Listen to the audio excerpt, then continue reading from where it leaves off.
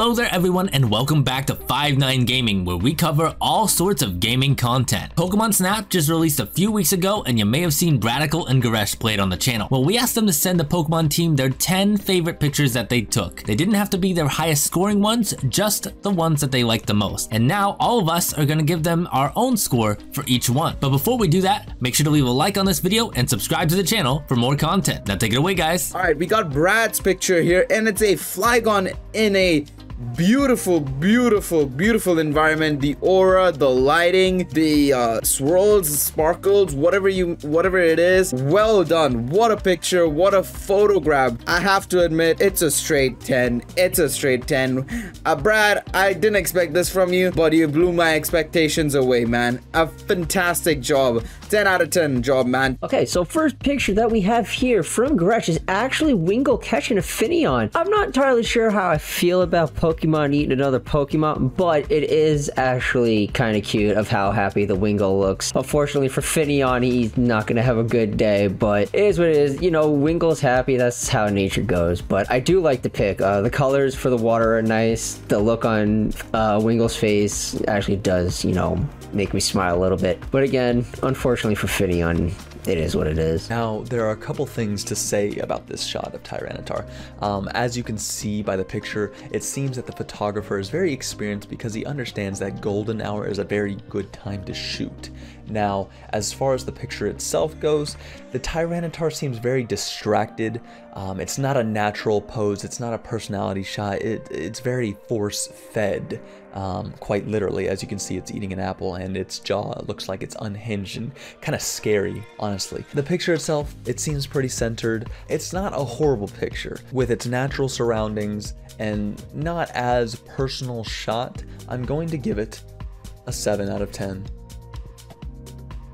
Alright guys, let's go ahead and take a look at this first picture by Goresh. As we can see here, it's a Heracross, which definitely bonus points because it's one of my favorite Pokemon. It's a very lackadaisical Heracross, that's for sure. I will also say that it does suck that you couldn't get the full thing. Yes, it's only an arm, but it looks like actually the ground's kind of covering it. So I can't really fault you for that. So with that in mind, I'm going to go ahead and give that picture a 9 out of 10. All right, and this is a Bidoof picture. Absolutely love Bidoof. This is a really nice picture. I love the water textures in this game. 8 out of 10. I believe that's Murkrow. There's nothing bad about it. I love it. Like the colors and everything, but it's the face. It's the really bro face. I love it. I should even make that an emote for something. Probably for Discord. The face is priceless. Alright, now we have here Score Bunny resting on Torterra. Now this is at the beginning of the game, so this was a cool picture to get, and I've gotten this several times. The angle's good, you get a majority of the Pokemon, it's very up close. It's nice, it's a very nice picture.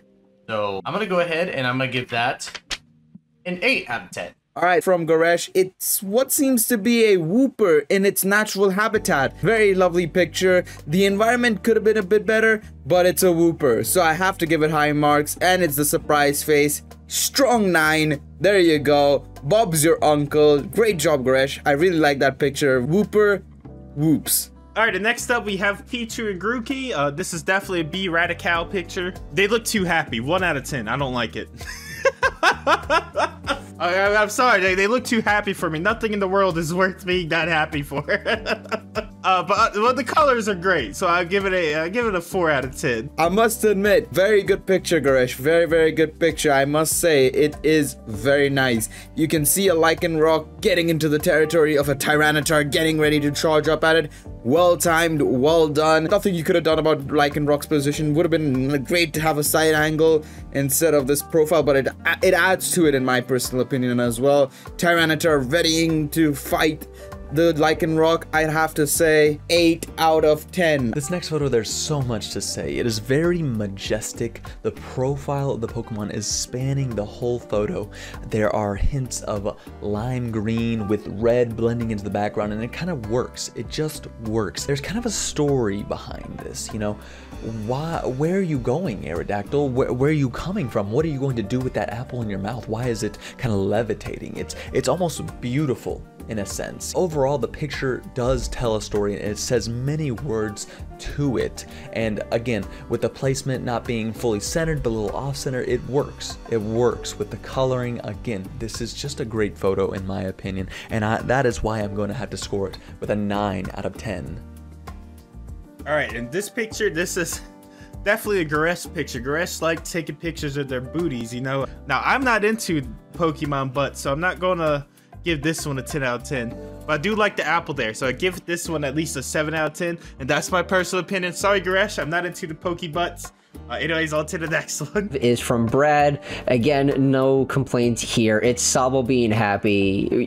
You can never go wrong with Pokemon being happy. It's nice to see Sobble enjoying himself with a smile on his face, just enjoying nature and whatnot. So overall, fantastic picks from both of them for all three of them. We have a Gengar, which is, again, another one of my favorite Pokemon. And this is a really, really cool picture. I absolutely love this. The fact that the shading works really, really well with the Gengar and everything, it just looks perfect to me in that regard.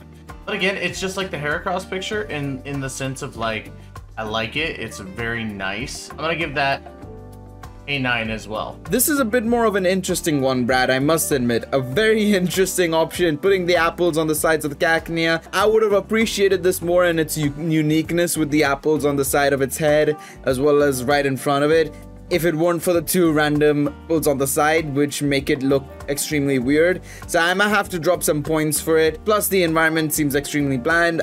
I mean, sorry, lad, but that's a 7 from me, man. That's a 7 from me. Could have done better, could have done a whole lot better, but you tried your best, and I have to give it a 7 instead. Alright, got a Mew. This is definitely a Goresh picture. Goresh is a very good photographer. This Mew is absolutely beautiful. My favorite legendary in the game. I love the colors of this. Mew is nice. Not exactly centered, but he's pretty much centered. The colors of everything in the background. I like the little leopard Pokemon right there in the corner. Very good picture. I'm giving this one a solid 10 out of 10. All right, this is a really cool picture. It sucks that, I mean, it doesn't really suck in the sense of like it's not up close, but I wish it was just a little bit closer. But at the same time, if you would be too much closer, you wouldn't catch the water. You would just see him jumping. So I'm actually kind of glad that it got the waterfall, that it got in the background. You know, you got the Sobbles right there. It's a fantastic photo of Venusaur for sure. So I'm gonna go ahead and I'm gonna give that also a 9 out of 10. They say photos speak 1,000 words, and this photo in itself speaks those thousands of words. As you can see in this picture, Lugia is in its natural habitat underwater, and I think the biggest thing behind this photo is not only the mystery, but also its expression. It looks as if it's fending off enemies or crying out in agony, and there's so much of a story behind it that kind of leads to the audience reading into the photo itself. Sure, there's a couple technical things with it not being fully centered and it being kind of blurry in a little bit of a sense, but I think that blur works. It kind of helps transport the story, and it works out well because it's like, what is Lugia doing? Is it really crying out because its best friend just died, or is he at a donut shop because you see the circle in the background, or is that an aeroblast as he's fighting off his enemies? What is happening in this picture? It leads so much for the mind and the imagination to take off, and that is why, even though it has its technical flaws, that's why it's not going to receive a 10, but overall, the story, the mystery, the expression in this photo is going to give it a 9 out of 10. Whoa, you expected an impartial narrator, but it was I, a very partial narrator this entire time. Okay, let's do this. So I'm looking at this picture from Bradical of this Blastoise just kind of shooting through the sky here, and honestly, it is a very cool shot. I think him getting that is really cool, but I have to knock him down a bit for all the empty space around the Blastoise. The Blastoise could have been zoomed in a little bit and you wouldn't have really lost anything here, so I think that maybe cropping it a bit more would have been better. You see some cool stuff in the background, and it's got beautiful lighting, by the way, very beautiful lighting, but just too much open space. That's my one big problem with that. So if I have to give him a score out of 10, I'm giving him a 7. Sorry, Brad. You're getting a 7 on my shoddy piece of paper here. So I'm looking at this photo of the Jinx from Goresh, and honestly, I love it. I think that the Jinx in the snow being lit up, fantastic. I don't know if that was from like an Illumina orb or what. The zoom is great. The only thing that I would maybe nitpick, I wish you could do this, but you can't in Pokemon Snap, unfortunately, is have a little other Jinx on Jinx's left side, because you got a Jinx on the right side there, and it's cut off, which is actually fine, I think, because it just works perfectly with that one glacier on that side. But you see the other glacier, and it would be nice if Jinx was flanked by another one. That being said, you can't do that in Pokemon Snap, so I'm not gonna really knock him down for it. I just wish it was a thing. But the Jinx just dancing right there, very, very cool. Again, I don't know if that Jinx is lit up from a Crystal Bloom or an Illumina orb, but just having the little dot sparkles things around it is really, really cool. So if I'm giving Goresh a score, it's gonna be a 9. He's got a 9 out of 10. I don't know if it flipped around, but it's a 9. Thank you very much for watching, guys. Hopefully you enjoyed this video. This is kind of something different that we wanted to try just to have some fun here on the channel. And if you guys have any more videos you want us to do, let us know in the comments down below. Don't forget to like and subscribe, and we'll see you next time. Bye-bye.